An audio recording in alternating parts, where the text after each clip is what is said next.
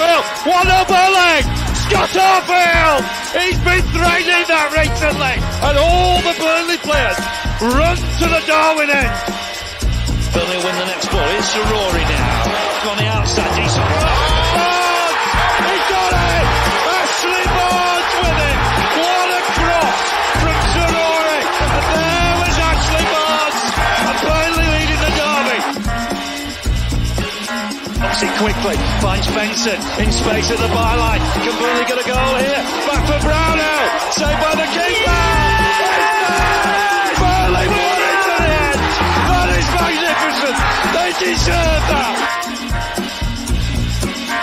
Only by Fulton Teller. Off for a hat-trick. He's got it. Hat-trick for Nathan Teller. Oh, he's on fire at the minute. 3-0 Burnley.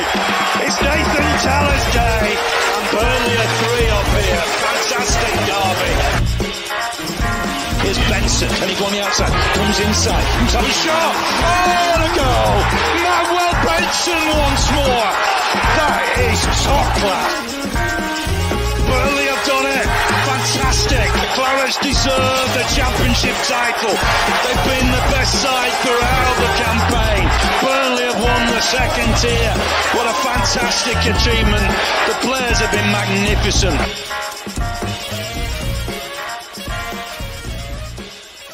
Yes, hello everyone and welcome back to the channel and welcome along to another instalment of the Turfcast podcast pre-game show with me, Joe Emmett, as we look ahead to our first trip to the Kassam Stadium since the 1999-2000 season. It's a ground that a lot of Burnley fans have been very excited to go to, as a lot of us, myself included, have never been before. And it's a ground where we can tick off a new ground, and there might only be 3 stands, but who cares if you're leaving with 3 points? And fingers crossed we do. But I'm sure our guest today will have something to say about that, because as usual, we always have an opposition fan on the show, and I'm pleased to introduce Simon from the Fence End podcast. How are you doing, mate? Yeah, very well. Yourself?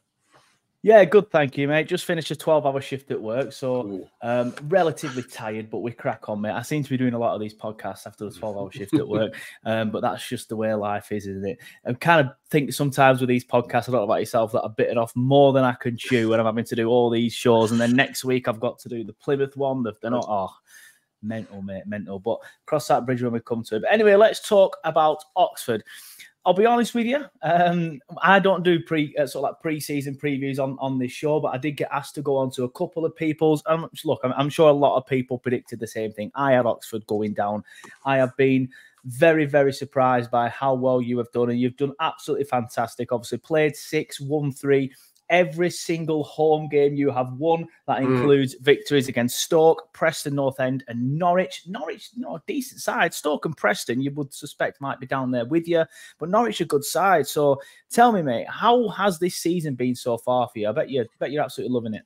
Yeah, it exceeded expectations. I think, you know, when the season started, everyone would have taken survival by a point. And now, I mean, we're not getting carried away by any stretch. Only 6 games into the season, we're not going, oh, well, maybe we, you know, survival is still in most people's minds, survival will be a successful season. But it has certainly started better than I think a lot of fans thought.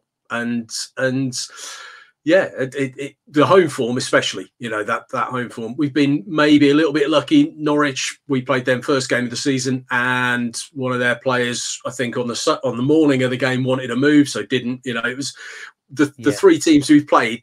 There's an argument to say they weren't in perfect sort of mental states and sort of managers leaving, all that. So you know, that's helped us a bit. But equally, you can only beat what's put in front of you, and we've done that at home.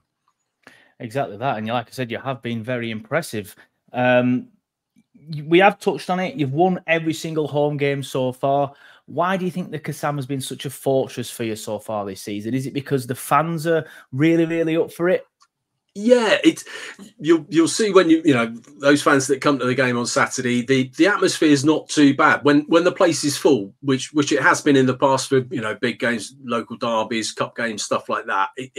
You can get a little bit of an atmosphere going. You know, it's not the most atmospheric ground in the world by any stretch of the imagination, and when there's 6, 7, 8, 9,000 in there, it's a bit. But fill the place, and the atmosphere is good. And we got to a point sort of towards the end of sort of 2/3 of the way through last season where the club and the fans felt a little bit of disconnection, and the fans, a couple of fans groups got together. Right, let's make an atmosphere. Let's do something in these last push for the playoffs and all of that sort of stuff. And since then, the atmosphere really has improved, and it's rubbed off on the players. They've responded, and we're kind of riding a bit of a wave at the moment with it.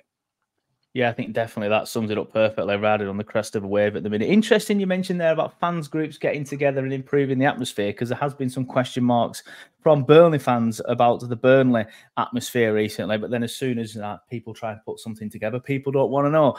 But that's a different debate. Just obviously the flip side of your home form has been the away form, which has been pretty poor. I think you've lost against Blackburn. I remember that one because you scored that worldie and I was absolutely fuming that you threw it away. Coventry as well. I can't remember the other one off the top of my head. Forgive me. Bristol City, last time out. Why do you think you've not been so good on the road then? I think in all of the games, there's individual errors, and in the first two, a penalty decision in the Bristol City game, and in all three, we've only lost by the odd goal. And the first two, the Coventry game, the Blackburn game, were kind of goals going into added time at the end of the game that we conceded. And we've been close in those away games with a little bit of luck, could have yielded 3 points quite easily, maybe 5 with a bit of luck. We've not been beaten out of sight away from home yet. I'm sure that'll happen at some point. That's football, but we feel a little bit unlucky with some of those results, not getting, like I say, 1 or 2 points at least in those games. Yeah, fair enough. Fair enough. You mentioned earlier, it is early days and you have exceeded expectations. Obviously, I'm sure the aim for you as fans in the club will just be to survive. That won't have changed. But has your opinion on whether or not you can do it now, has that changed? Do you think Oxford can stay up? Yeah, I'm feeling more confident about it now than I was before the season started. I got a good mate who's a Stoke fan, and speaking to him sort of during the summer, he'd seen us play in a few games on TV when we were in League One, and he said, "You'll be fine." He said, "I've seen you play. You play a decent brand of football. Strengthen in the summer, you'll be fine. There's basket case clubs in the Championship. You'll be all right." And sure enough, one of those was Stoke. It was kind of I don't think we were expecting us to be here, but it does feel like actually we've recruited really well. We've got a young manager who's came through the academy as a youngster, then gone on a bit of a world tour and has come back to us as his first job in England as a first team manager, and it just feels lots of positivity around the club. And like I say, the recruitment's been really good, but we've also kept the spine of the side from League One. The goalkeeper, the two centre halves, Cameron Brannigan in midfield when he's fit, he's probably going to miss 6 weeks. The centre forward are all players that we had last season and in previous seasons to that as well. And it feels like we've not just gone, right, we're in the Championship, we've got to get rid of players and bring a whole new squad in. We've added to a core group in there, and the recruitment's been really good. I think I've been really impressed with the recruitment, and it's going okay. Yeah, so talk to me about that team then. What sort of players should Burnley fans be looking out for? Because I'll be honest, myself, I don't know too much about the individuals that you've got. So what sort of players should we be looking out for at the weekend? From an attacking point of view, Mark Harris, you mentioned the goal he scored against Blackburn, and he scored 4. He scored in each of the first 4 games, which, last season he scored until the end of August, then didn't score again until January, and still ended up with about 19 goals or something. It was a really bizarre sort of goal scoring season for him, but he works hard, absolutely, a pest, got an eye for goal as well. And then, so he plays up front on his own, but we've then got kind of 3 attack-minded players around him. Tyler Goodrum's a young Oxford lad, came through the academy, and I'm sure in a couple of seasons he'll be playing in the Premier League. If that's with us, great. But if not, he's certainly going to go on, and he's a real talented footballer. Scores worldies. Scores, he's got a decent sort of probably 10 or 15 for us in the last season or so.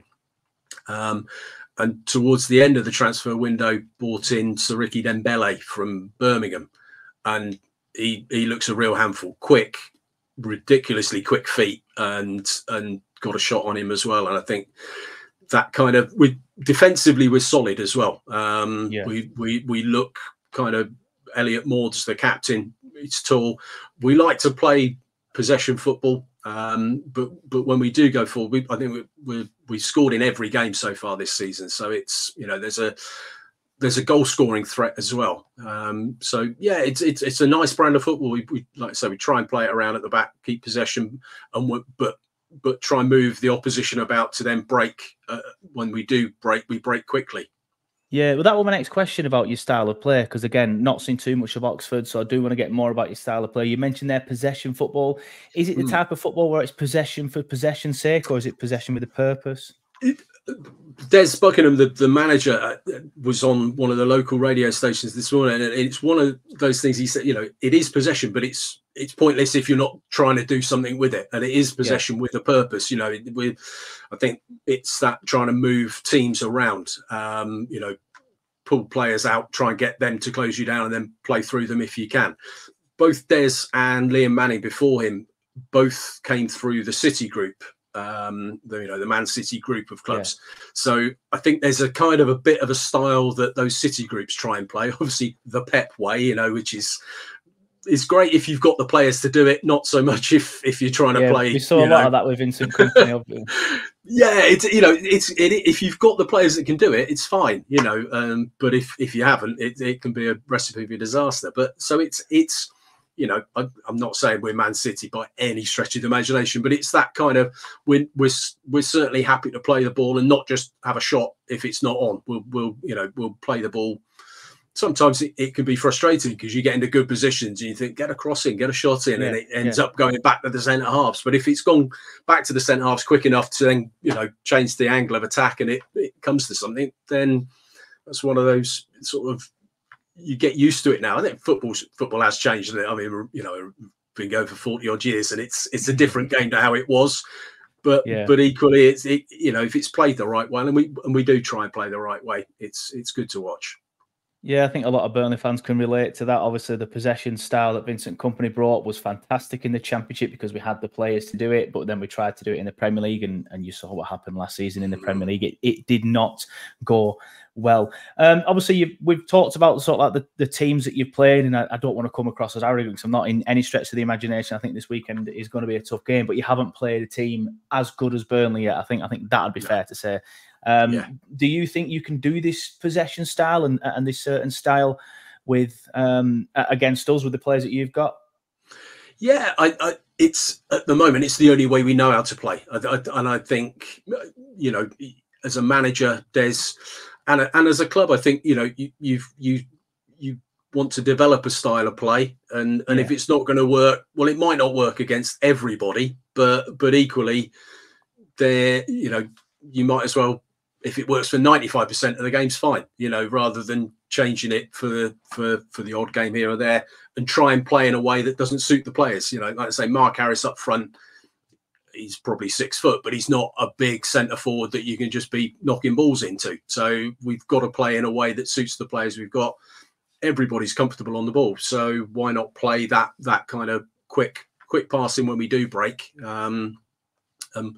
Like you say, I think for a lot of fans, we've looked at this game and gone, okay, as you say, the teams we've played, Blackburn have had a good start to the season, but no, I don't think, no, absolutely. I was careful what I said there, but yeah, not, we've not played Leeds, Burnley, or Sunderland, or the big clubs, but equally, there's been a little bit of a social media thing amongst Oxford fans of teams like Oxford, and when we've beaten Norwich and we've beaten Stoke, and you get the opposition fans. We should be beating teams like Oxford if we want to do well, and we're wearing it as a bit of a badge of honour. It's like, okay, underestimate us if you want, and we're all where we deserve to be in the division. We've got where we are through playing the way we can. I think this will show us how far we have come. You know, if we can give you a game, if we can get a point or 3, or not get embarrassed, you know, not get absolutely stuffed, I think fans would probably take that. It will show, like you say, a Premier League club up until very recently, huge amounts of money come in through transfer fees and gone out and whatever and all of that. We're playing in the big boys league now a little bit, and it will. I think it will show how far we've come. Yeah, again, a lot of Burnley fans will be able to relate to that teams like Oxford thing. Obviously, we get that when we're in the Premier League. Yeah. And a tweet that I had about 15 minutes before coming on here, it wasn't a response to my tweet. It was a response to a tweet that somebody tagged me in it. And it made me laugh when you said that, because the first line of that, I won't mention his name so you don't find it and screenshot it. But the first line of that is, we should be beating teams like this comfortably.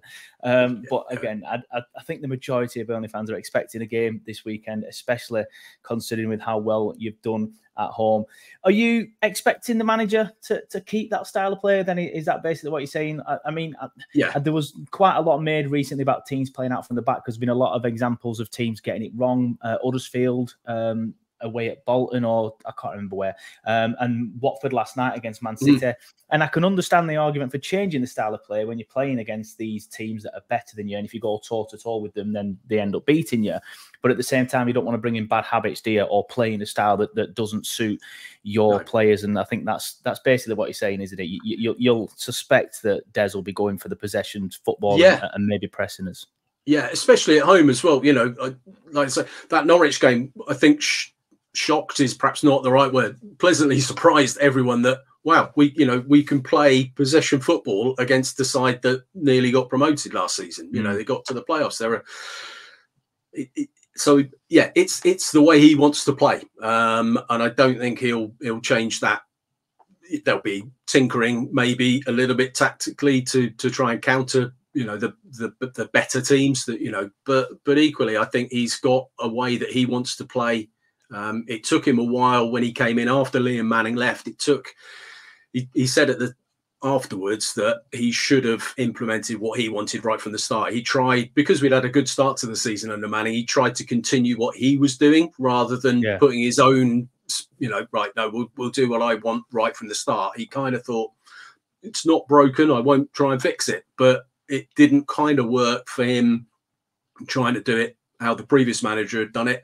And it took a while for it to bear fruit. But it has, you know, with the promotion and beating Bolton after sort of a few weeks earlier, they'd beaten us 5-0 at their place, and then we completely outplayed them at Wembley. It was all, I think that Wembley game suddenly made Oxford fans think, crikey, no, he's a manager here. And we've gone from managers leaving us and going down the divisions to now he's being talked about when any championship club gets rid of a manager, he's sort of one of the favourites to go elsewhere. So it's a nice thing to have people want your manager, and I think he's shown in less than a year in English football that he knows what he's doing, and it does seem to be it's a pleasant surprise, but it's a nice surprise.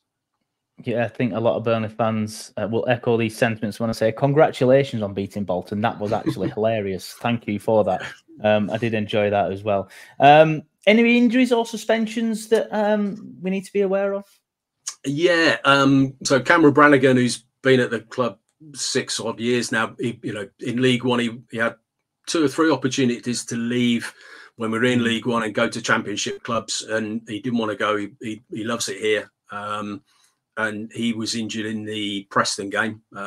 So he's going to be out for a while. And Josh McEachran, he was injured in the Bristol City game. So 2 sort of midfielders who play in quite similar roles. So it's going to be interesting to see. McEachran might be fit for Saturday. Brannigan definitely won't be. So I think the midfield might be an interesting one to look at to see what he does there. Idris El Mazouni, we brought in from Ipswich. He'd been on loan at Orient. Didn't start at the beginning of the season, but he's started the last couple of games and looks good. Will Volks might come in, so he might do something a bit different and maybe a slight change in formation. But I doubt it. I think it'll just be a case of finding the right players to fit into that role. that kind of slightly more defensive midfield role. Yeah, interesting that, because I do feel midfield is we are bereft of options. Bereft is not the right. We have got loads of options. Is what I'm trying to say. I said the exact opposite. We've got too many options at midfield at the minute. There's a bit of a debate on the hashtags and the message boards about who can we play in midfield, because we've got Cullen, who's a fantastic midfielder and won the Championship Player of the Year the last time he was in the Championship, but hasn't really been playing that well recently. Just come back from an injury and didn't look great against Portsmouth. Then you've got Josh Brownhill, who can play in the 10 role, probably better than he plays in the 6 role or in the 8 role as well. He can play the box to box, but obviously got the goal at the weekend. And then you've got Loren, who's come in from Stoke. He's looked very good. And then you've got Hannibal, who's probably not as good on the ball, but he can put himself about a bit, and it depends on what sort of style the game is, I think, for our midfield. So it's going to be interesting to see what we do in midfield. And I just want to quickly go back to Josh McEachran. I did not know he played for you. Obviously came through the ranks at Chelsea, was meant to be the next big thing when I was at university. I always remember that chant. I won't say it on here because I'll get demonetized, but Josh McEachran having a party and the stuff that he texted the party. Did not know he played there, so that's a blast from the past. Is he any good? Because like I said back then, it was meant to be the next big thing, and potentially playing for England and stuff like that. He's a local lad. He's an Oxford lad. So he like I say, he was going to be the next big thing at Chelsea. It didn't kind of work for him. He came to us beginning of last season, and he did okay. You can see there's quality there, and it just. But at times you kind of thought, have his legs gone? He didn't look like he was maybe.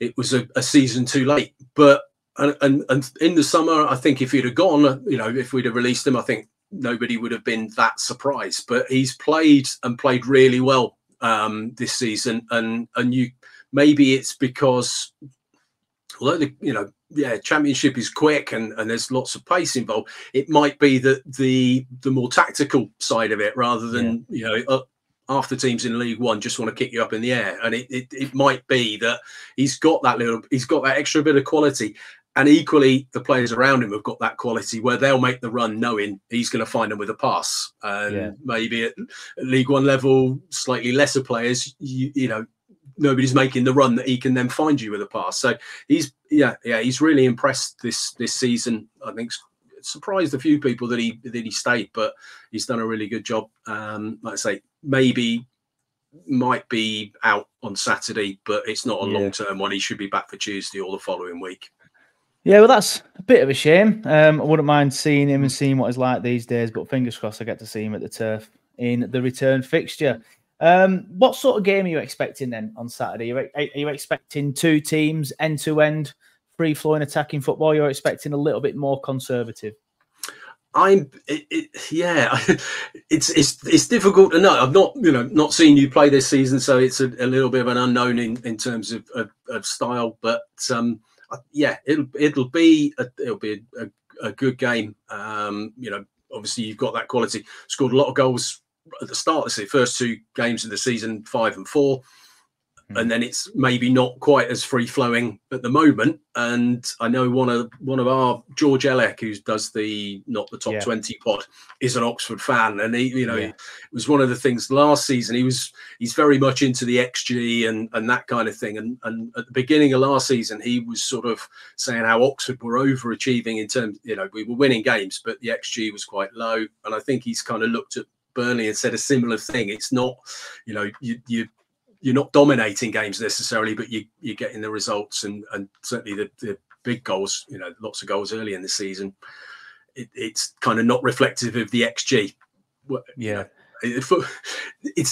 Sometimes it can be a bit like too many statistics, and let's simplify it. But I think there's a place for that, where sometimes you can look at it and go, okay, they're not getting many chances and they're scoring every chance they get. That can't go on through the rest of the season. So it'll be, like I said, looking forward to it purely from we're now playing a side that clearly are one of the promotion, favourites, and how are we going to get up against them? Now the season's really underway, transfer window's closed, everyone's settled in, and we've played half a dozen games. You kind of get a feel for the quality. Yeah, fair enough. It's worth pointing out, obviously, you mentioned the 2 games at the start of the season. That team has since been decimated. Half of the players that started them games no longer play for Burnley. And I think that we've brought this new team in. It's taken a while to bed, hence why we're not dominating the games like we did earlier in the season. But it's interesting, again, you brought up the XG debate because there's been a bit of that on the Burnley hashtag. Some people just not happy with the fact that we're winning games and they want to see us create more chances, which again, some people will see that as a bit dismissive of just enjoy the win, which is what I feel immediately after the win. But I do sometimes think, well, yeah, you can't continuously outperform your XG. You've got to at least meet in the middle. But at least it does show we are clinical at the minute. But I do sometimes question the metric, even though I do like the metric, because we had I think it was 4 1-on-1s or 3 1-on-1s that we scored from in the first 2 games. And overall, that came to an XG of 0.4 or something from them 3 chances. And sometimes like that, I think you've got to, yes, the stats do tell a story, but also try and watch the game with your eyes and blend the 2 together. Yeah. I'm going to do something I don't normally do on these podcasts. I'm going to ask you about Oxford as a city and what it's like for away fans, because obviously Burnley fans haven't been there for so long. I'm going on Saturday. I can't wait. I'm taking my little boy. He's properly getting into it now. He's only 6, but he's properly getting into it. I took him to Leeds and he loved it, and he's got a season ticket this year for the first time.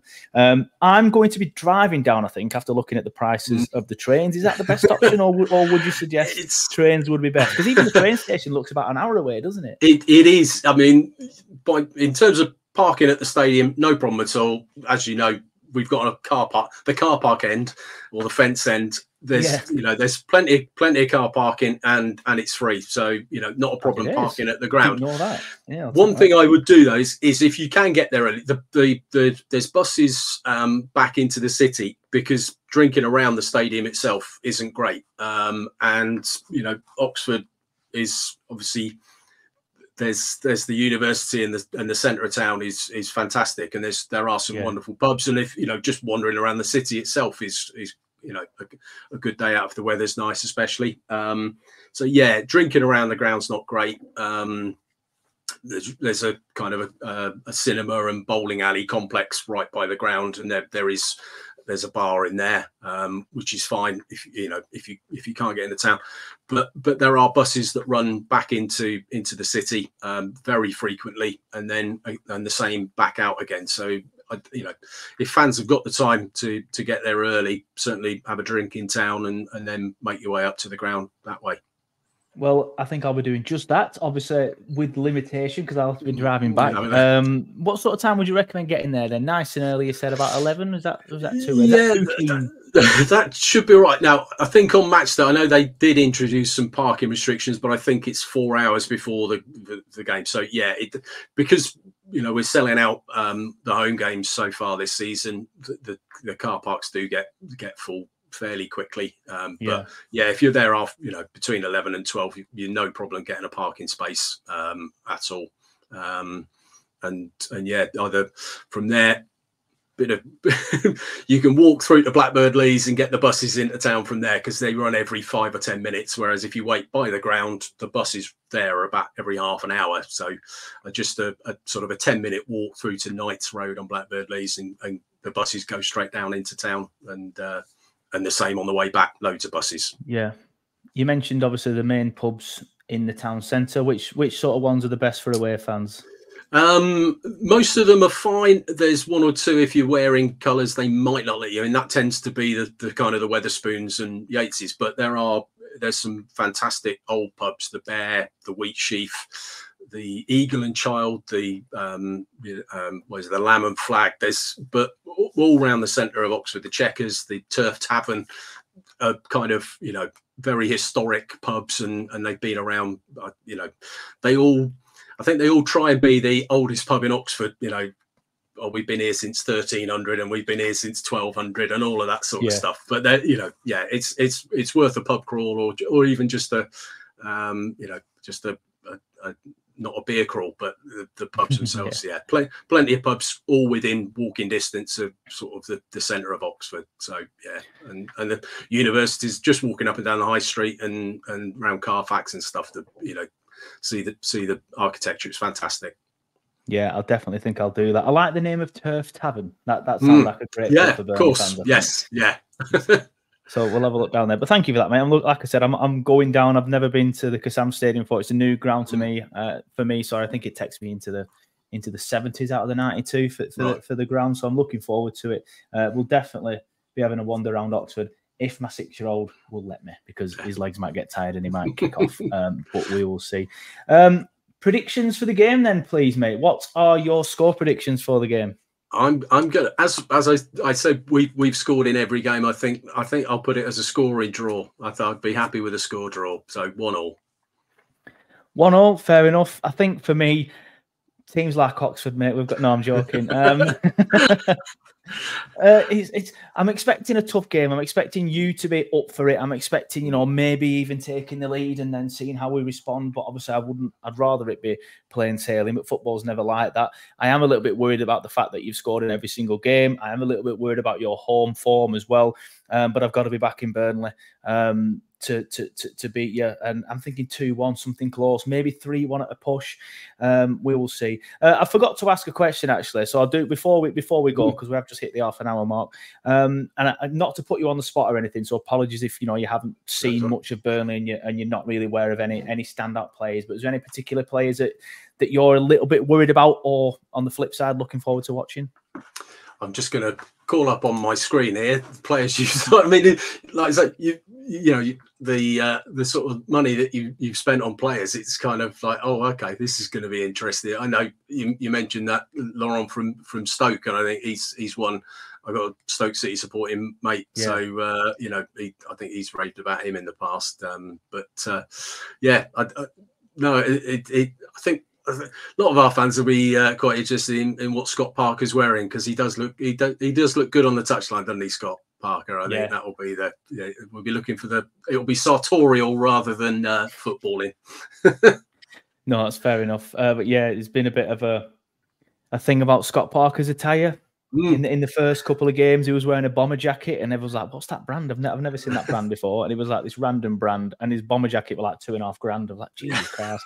I've since been wearing my bomber jacket to games, but mine's a 30 quid one from Top Man. I crack that joke on every single pre-game show, but I'm doing it for the benefit of you there, mate. Well, thank you, mate. I'll let you go then. Thank you for coming on. It's a pleasure. Thank you for coming on late at night. It's pushing 10 p.m. now, mate, so I really do appreciate it. That's no problem at all.